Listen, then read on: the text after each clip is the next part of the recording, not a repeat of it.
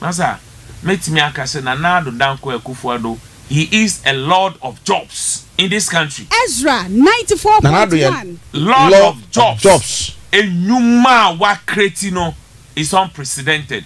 Entino this year election no, Mr. Ghana my say. Yentua Banoma Dr. Mahmoud Bawumia and Sama MPP enya more parliamentary seat. Edu mrebia se say ye womuno. Ena mi hu say no. Say NDC. Adwene wo mutiri mu no nya adwen pa. Yes, Gyataba. It's reality. When the baby in your parliament. All because he's a speaker.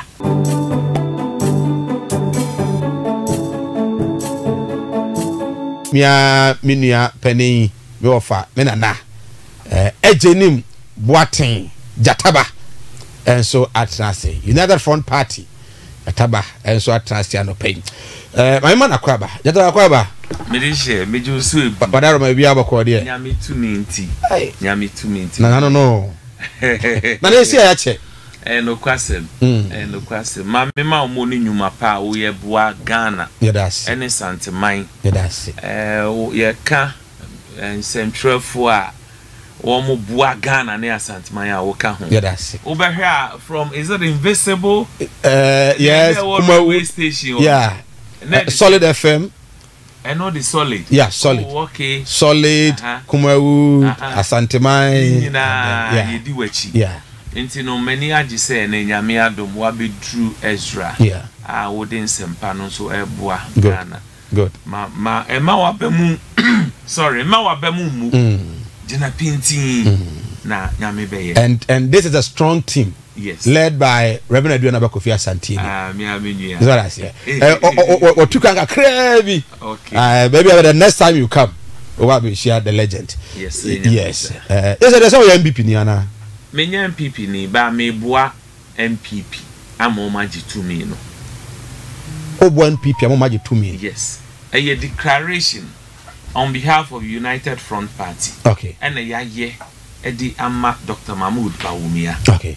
Say ye mwa ma enyuma pana wo mo ye no wo mo ntimi nye den ento aso na o man fa den to mapa infra if you say ohene uton kodu anu yi ni mrika especially santima mu ha ye kan wo mo bo na ado akiri pa fompuntu a me ka hom mi dikan na bibiri e di akiri so ati ase na sese no enyuma na nado eye efa na kwan ayaresabia school adan court adan economical changes eboboba no ohene eni kwanse etikoyechi ena obi bia oye ni project no ono ne onim kwan a ofa so a o hihye na oye ye mfumso we emre bi atwam 2008 President Akufo ebedi na juma pa ebebe wiye no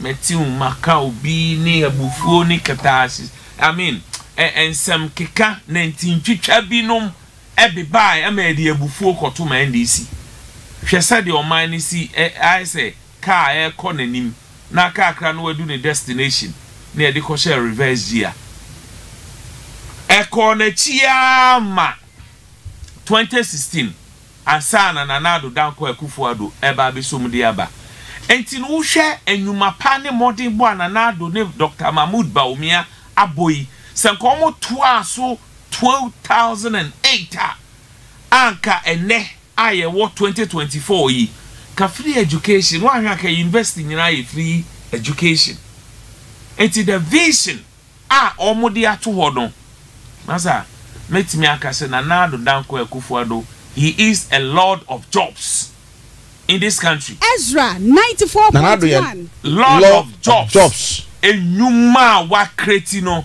is unprecedented. Hwe ebi ni say ma meto Dr. Nkrumah. Ni ametifa Dr. Nkrumah ho bia ye ne ya tro e de ato ho no. Okay. Efri ade ba ko Dr. Nkrumah ye ya me disumfa so amaniji pa ye the dual carriage from Tema to Accra motorway within 18 miles, or I stand to be corrected. Bawunim said na Addo Dankwa Akufo Addo or ye dual carriage from eastern region to Ashanti region over 80 miles. Dudu na nim ne du baby a me start say me bo pro Ghana no me hu say MPP communicators no aka omo kakra. So the okay crowd the name say event say United Front Party kwa be gunu akojo MPP. Na good e me nguno. Ko be gunu Gyataba. Yeah, say Ghana be one state party. So what I say. Sometimes being a political party it doesn't necessarily mean say ebia power. E do baby a contribution. Sabi adwene ni nipa ba Akufo tirim. So ho ne amekire no. Eno nti na abra Babin eba be ye speaker of parliament no manage. Say ebia enko be neutralize niema e di ye atu ye because e do baby no nice Michael Kwei e bule omo. Bet e do mrebia se say ye wo mu no. Ena me hu say no. Say NDC adwene wo mu tirim no nya adwen pa. Yes, Gyataba. It's reality. When the Babi in your parliament, all because he's a speaker.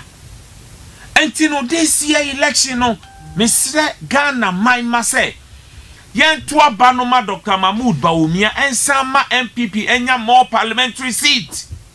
No government or minor, one Mekasa, what two parliament, Babi. Gyataba, 1 minute. No. 1 minute. And I said, me, me, what 1 minute, Bawumia, 1 minute. No, Bawumia, any almost hear me. Bawumia, 1 minute. Kofi Tonto. Okwa akachire Bawumia, sa manfo so wa mama me. Obetimi mama me, ba say de o ma me kapre. I am saying this on authority. Me ahobua ka me de be call this year election. And no one ye de bua me regional executives, I'm giving them just last week I spent over 300,000 for my regional executives. Uti sikanu by about mocha 16 region obianya 18,750 something. You see, any motorbikes are me che. Ninyinan say, oh, a true baby, oh, bua obia, nia wo, and a fabuano. And yet, say me corner me kodisika oba umia, say Mike, nurse watomi. Oh, we need power, mini muchefa. Ezra, ba mwa me de buano no, aya hwe na yeko. Me buana ma na nya nam dodo. Na ye kwa ahwe ayeche ye mfumso we emre bi atwam 2008 President Akufo eba na djuma pa ebe ba wiye no meti maka obi ni abufuo ni katasi I mean ensem keka na ntintwitwa bi nom ebe ba ema de abufuo koto ma NDC hwesa de oman ni si I say car e ko nanim na car kra no wadu ne destination near the kosher reverse year.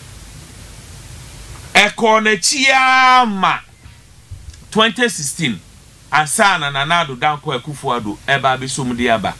Enti no hwe enwuma pa ne modern bo ananado ne Dr. Mahmoud Bawumia aboyi senkomo toa so 2008 anka ene aye wo 2024 yi ka free education wa hwa ka university nyina ye free education.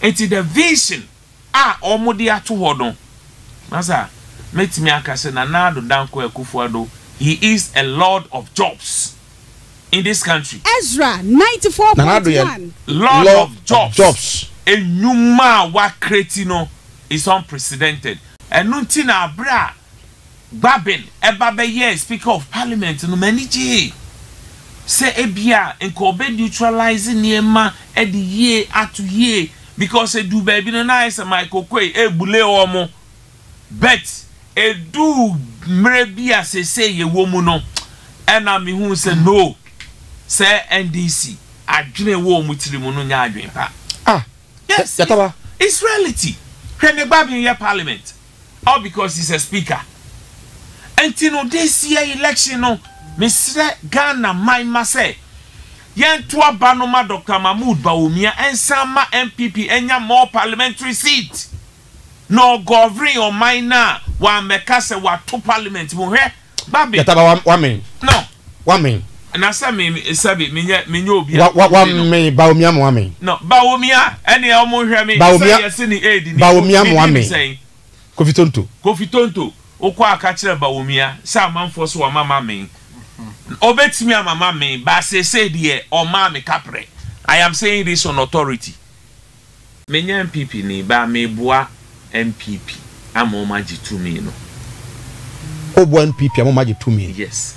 A declaration on behalf of United Front Party. Okay. And a ye edi ama Dr. Mahmoud Bawumia. Okay.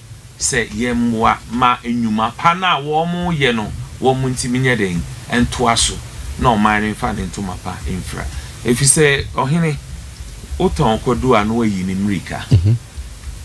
Especially Santima mu ha.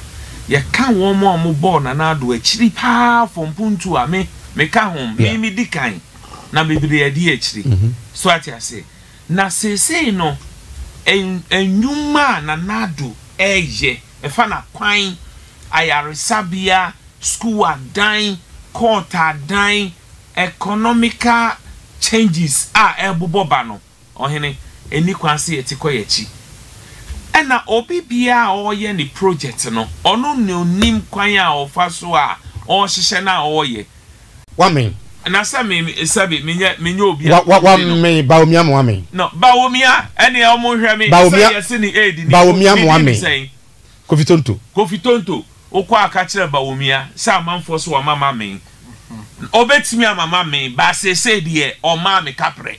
I am saying this on authority.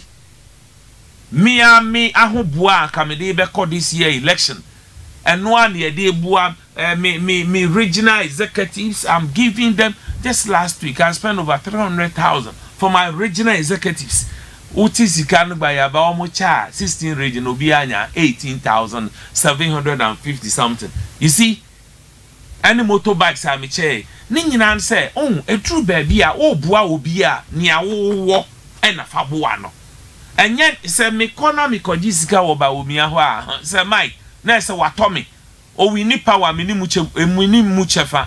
Ezra, ba moa me de buano no, I hear na yeko. Me buana mananya nam dodo. Na ye kwa ahwe ayeche mesaba ho me dance right ewusia leader and founder Edema United Front Party Nana Gyataba